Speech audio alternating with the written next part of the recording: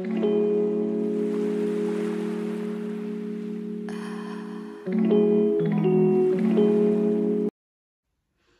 guys, this is Lady Leo and welcome back to my YouTube channel. If you're watching this channel for the first time, make sure to like, comment, subscribe, and if you are returning to my YouTube channel, welcome back to my YouTube channel. I have been getting a lot of questions under my comment section about the living cost in Dalian. People have been asking me, how much money do you spend on rent? How much money do you spend on your activities on a monthly basis? And to be honest with you guys, I just feel like all that depends on a personal experience, and I'm going to share my information today based on my personal experience. Let me start by saying that I've been living in this beautiful city for almost 5 years right now, and I love it. I've seen Dalian transforming. I've seen Dalian becoming beautiful. I've seen Dalian having more activities. I've seen Dalian having more Western restaurants and other places. And if you are considering to move to Dalian, do it. Do not hesitate. Dalian is beautiful. You would love it. The people are amazing. The food, it's a coastal city. So I think if you are thinking of moving to Dalian, don't have any second thoughts. Do it. Okay, so let's first talk about two types of expenses that we need to address. Firstly, let's talk about your fixed expenses. We are talking about your rent, your electricity, and your water.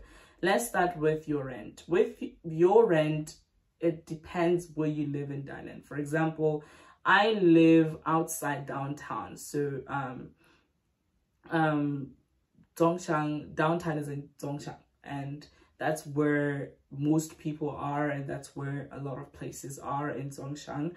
And with myself, I live outside Zhongshan, and my rent, I pay about 2,500 per month, 2,500 renminbis per month.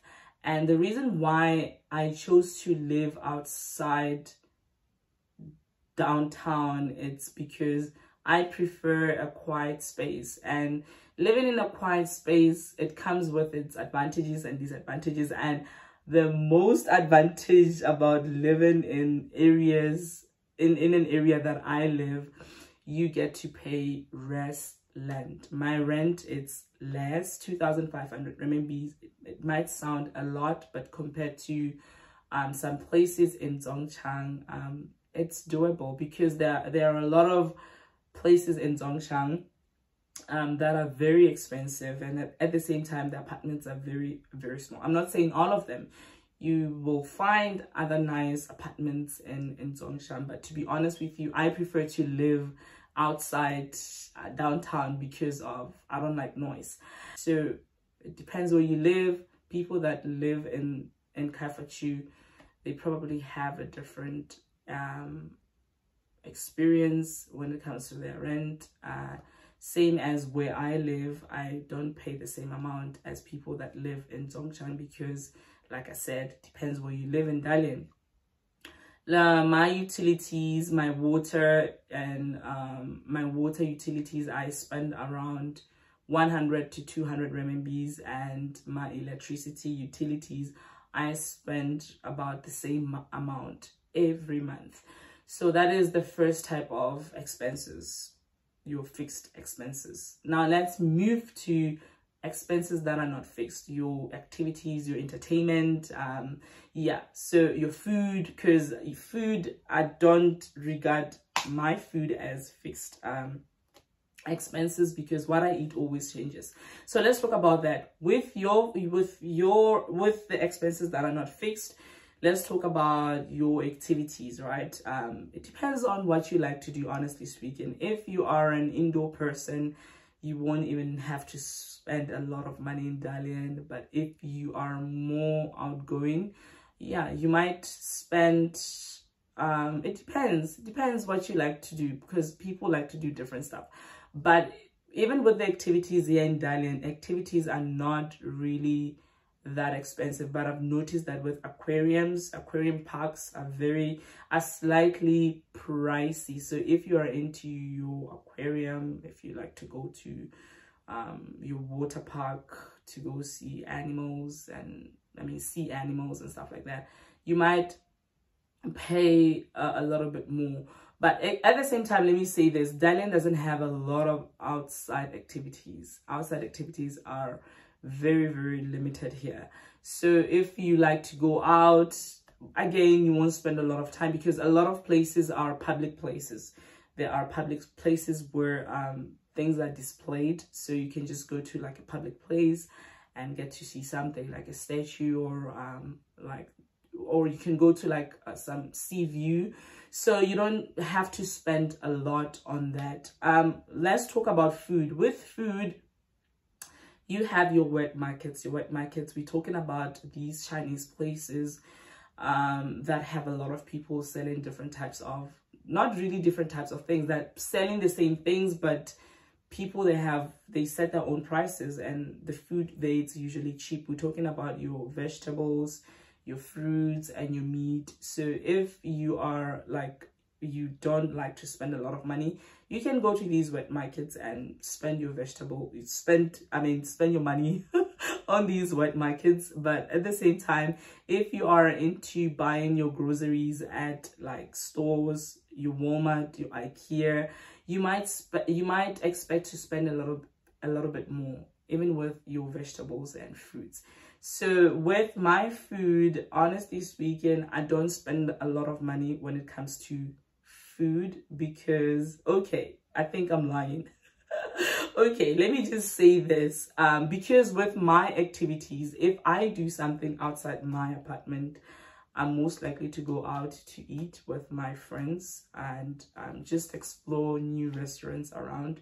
So, but no, I'm not lying. I don't spend a lot of money on that, because I know what I like to eat.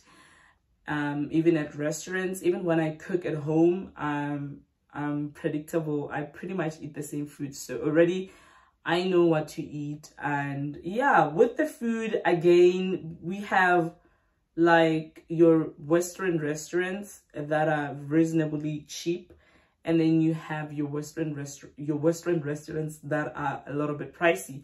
So I'm not gonna say the prices, because honestly speaking, I'm not sure what other people, how much money they spend on food and activities. So I'm not gonna say this restaurant is cheap or that restaurant is expensive, because at the same, again, like I said, it depends on what you like to do. It depends on the type of a person that you are. Food, you can go to Zongchang. You will find places that serve amazing food at a reasonable price. And again, you can go to Little Venice. You can find food that are sold at a reasonable price, and you can move around that area and find food that are sold at a expensive price. Like I said, it depends on who you are, what you like to do. But overall, Dalian, it's not an expensive city. It's not. It just depends on who you are. Okay, let me move away from this. Let's talk about your transport. Transport, I feel like it's the same in China. Transport is very cheap, but convenient transport, it's cheap, but I feel like it comes with being in crowded areas all the time. Like if you want to take the bus, you have to queue. It's cheap. If you want to take the subway, some subway stations are always packed. It's cheap. And if you are more into, you don't want to be like around a lot of people all the time, you can always take a taxi. You can always take a Didi. And with the taxi as well, I think the minimum price, the standard price is like your 9 RMB with a taxi, 9 to 11 RMBs if I'm not mistaken. So yeah, at the same time with taxi, it will depend where you're going around the city, but everything is doable in Dalian, guys. The food, activities, rent, it depends on your lifestyle, what you like to do, what you prefer. But honestly speaking, the reason why I don't want to leave Dalian is because it's not expensive. It is not expensive. Spending a lot of money in Dalian, it's your choice. You won't spend a lot of money in Dalian because the city forces you to spend a lot of money. You will just do it. It will just be your choice to spend a lot of money in Dalian. So guys, this is all I have today. I hope you guys enjoyed this video, and I will see you next time. Thank you for watching this video, and yeah, bye.